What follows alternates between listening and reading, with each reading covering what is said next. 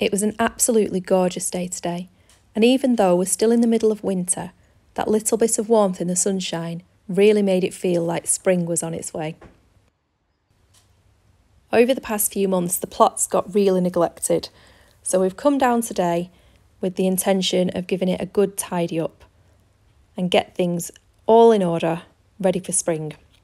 That is going to take more than today, but we did really well.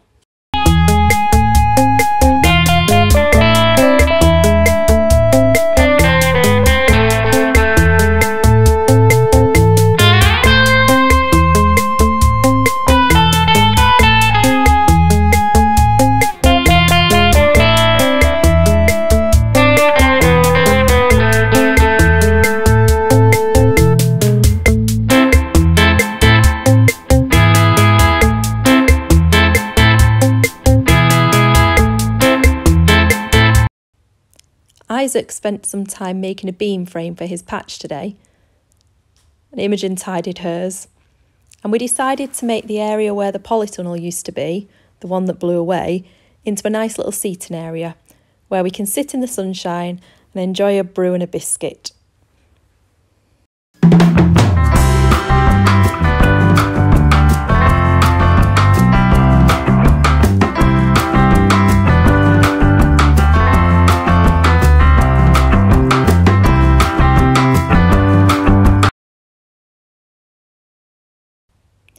I think as a gardener you can never really sit still and just enjoy it. You always notice something that needs doing. So here I am, collecting the weeds out of the horseradish pot.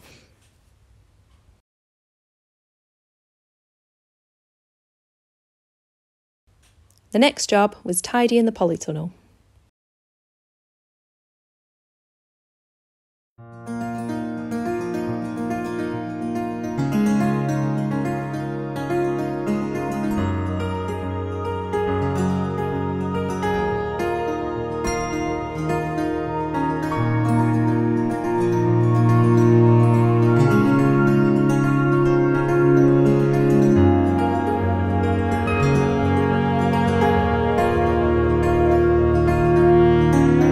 Happily, I found a bag of soil conditioner left over from last year, so I was able to top up my bed, ready to plant something out.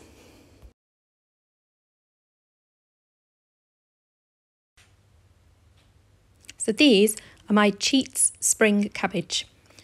Basically, you buy spring cabbage from the grocery store or supermarket, you use it, but you chop off the bottoms and put them in a tub of water.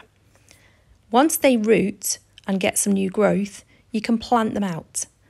Now it's a little bit early to plant these outside, so I'm planting mine into the polytunnel, and I'm going to give them some extra protection in the form of a clear plastic box over the top for now too. These should grow on nicely and give us some good tender leaves, while other things are still at the seedling stage.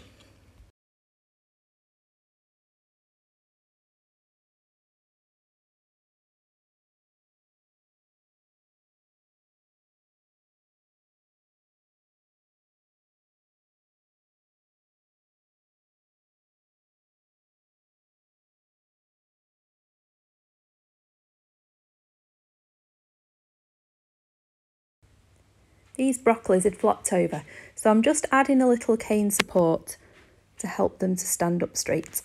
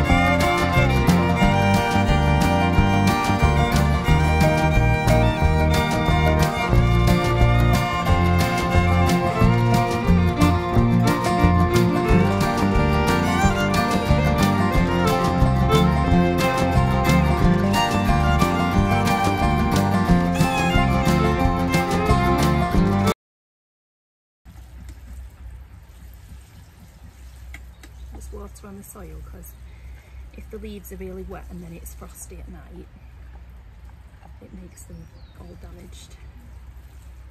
And try not to get more leaves.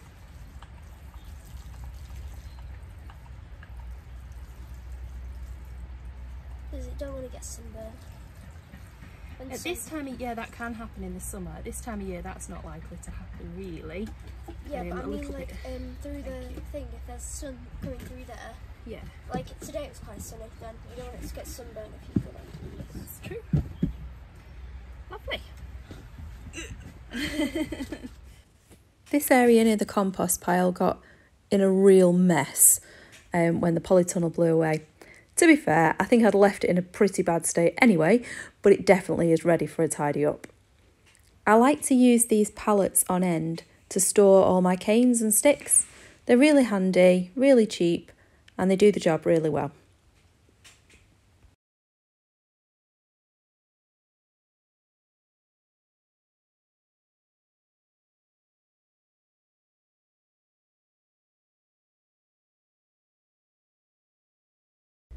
In between the jobs today, I took time out to have a look for signs of spring. The rhubarb has started coming up again. The horseradish has started to look like it's going to grow soon.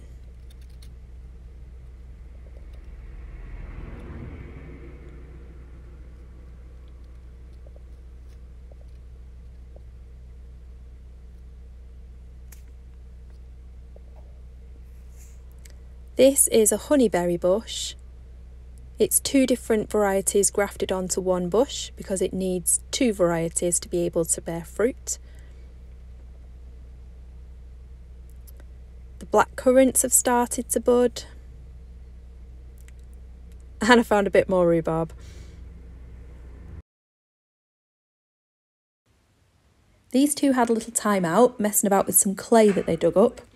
And yes, that is how heavy our soil is.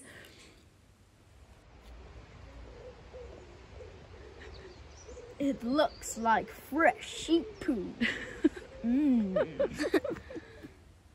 We also made some little gnomes. It really did feel like spring was in the air today. And though I know it's still winter and there's a lot of bad weather to come, it was really nice to feel like spring is going to come. It felt really lovely to be getting this space ready for all the seedlings that are going to come. Most of the things that I've had in here over the winter look pretty dead, but there were a few bits and pieces that seem to have survived.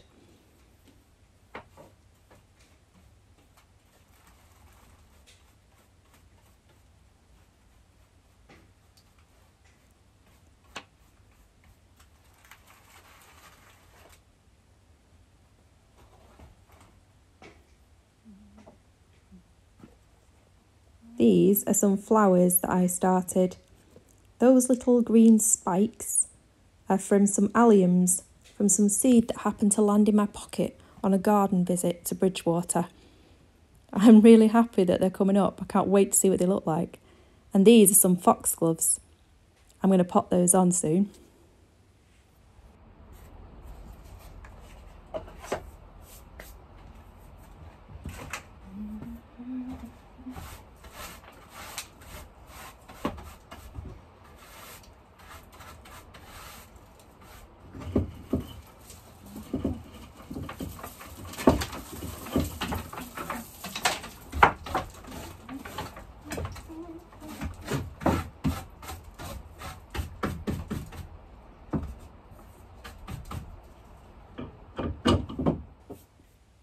Gardening on a budget can be a bit of a challenge, and one of the biggest expenses is compost, especially in the spring when there are so many seeds to sow. What I like to do is use as much spent compost as possible and just mix it in with the new. This spreads it out, makes it last much longer, and most seedlings are absolutely fine with it. Seedlings don't actually need that much nutrition. It's more about it being nice and free draining. And as long as they're getting potted on regularly and planted out into good compost and soil, they'll be absolutely fine.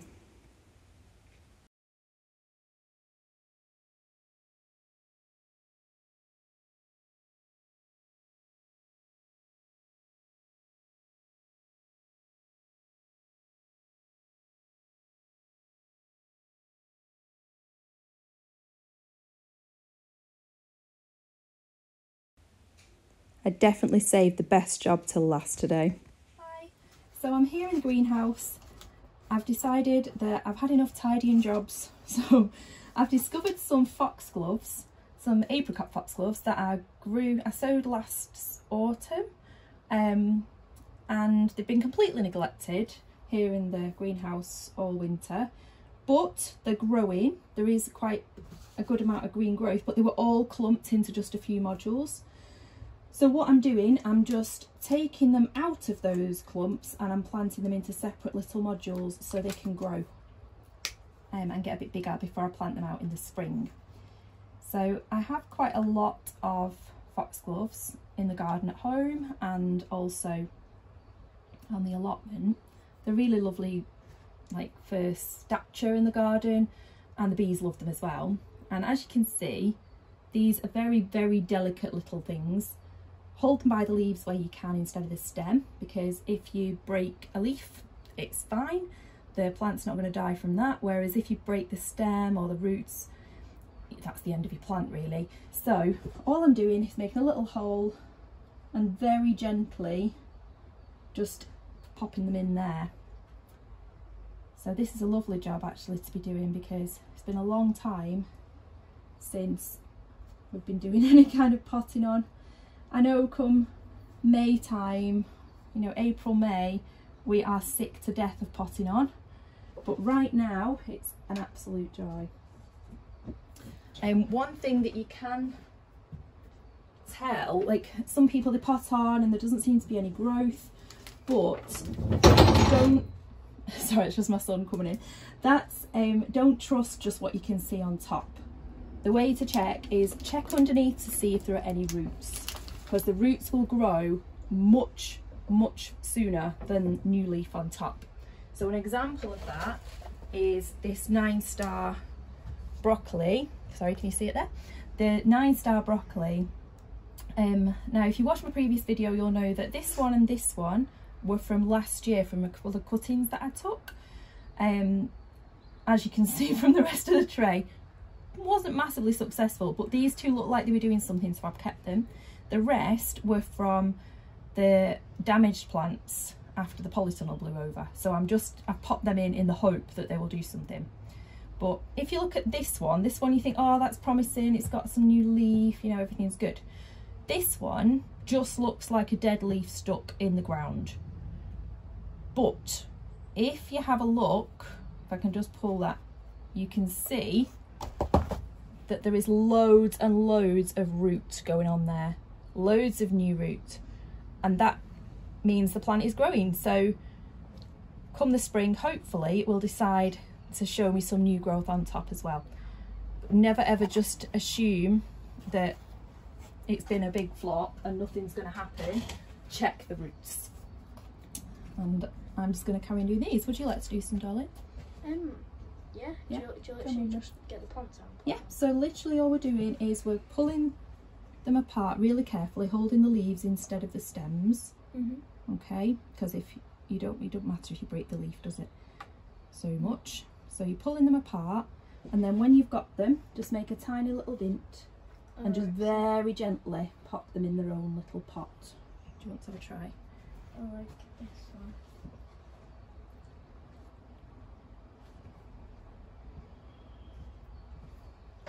Remember to hold the leaves, not the stem.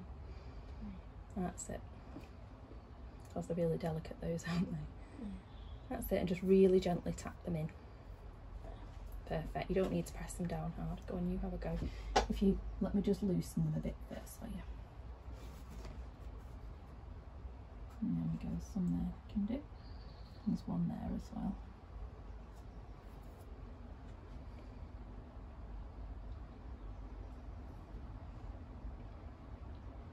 It's nice to be planting things again instead of tidying up, isn't it?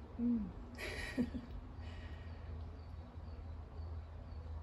you think you're going to have any foxgloves in your patch this year? Maybe. Maybe. Don't just... Yeah, have you had enough? No. It's fine, you carry on, it's okay. Yeah.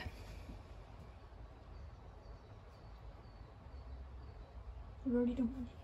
No.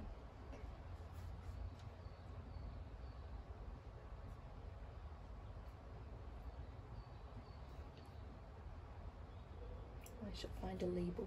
Does it still have a label? Oh, Reuse that one. There we go. Oh, these foxgloves. yeah, apricot foxgloves. Mm. Oh.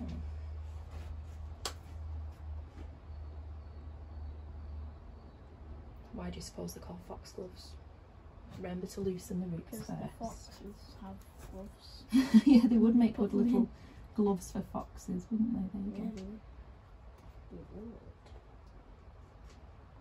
That one doesn't look like it's got much root. We won't bother with that one. That one looks okay. Mm. And that one's okay. And I don't think we're going to get a full tray, but we're not far off, are we? You might be there. There's two more. And there. There's some really tiny ones here. I don't think we'll try that one, but I don't think it's going to do much really. These ones don't have much of a root. And there's one. That's it. Very Done. nice. Let's see, you can count them up in a minute.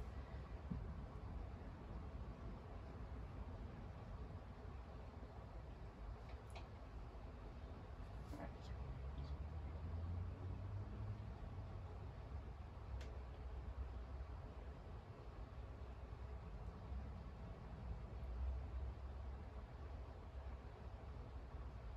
32. 32, very nice. And I think that might be 33. Nine. And I think that might be 34. Is that one more that Now, you planted only or if not? you can eat So them. 33. It'd be good if you could eat them. Yeah, you definitely can't eat foxgloves. Can you remember why? It's poisonous. They are poisonous, aren't they? Mm. So yeah. So you can touch them, but as long as you don't eat them and you don't kind of lick your fingers after maybe. I don't know. But yeah, you don't want to be eating foxgloves. No. No. Or stick your tongue in them. No, don't stick your tongue in them either. That would be a bad idea too, wouldn't it? Yeah. Thank you for your help. Yeah, okay. Right, do you want to get a watering can with the rose on it so we can just give them a little water? Or do you think we should stand them in some water with it being cold? Probably stand them in some water. Okay, let's find a tray See if then. it's just a bit of water, it might just freeze. Yeah, that's true. Do you want to go to the greenhouse and there's one of these, like a bigger one? Can you get me that? Mhm. And put just a bit of water in it, bring it in here, we'll stand it in there. You manage? Yeah. Cool. Go on then.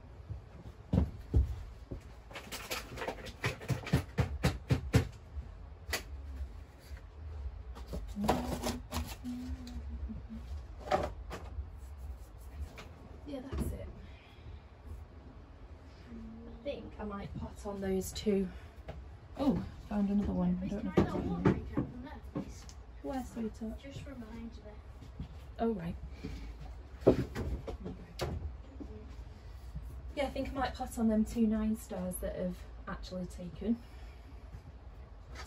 And then give them the best chance come the spring, since my others are all dead outside. Need some labels for them so I don't forget which one's which. Oh, this one's got some good roots as well. Might just take that dead leaf off.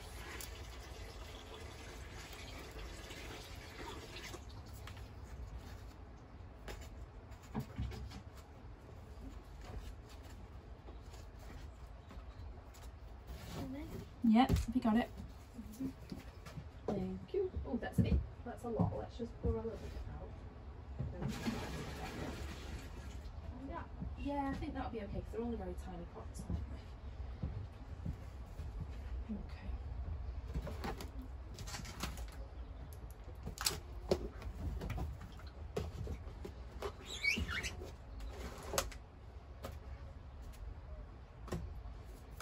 Lovely. Such a joy to see proper plants, proper seedlings on the greenhouse bench again.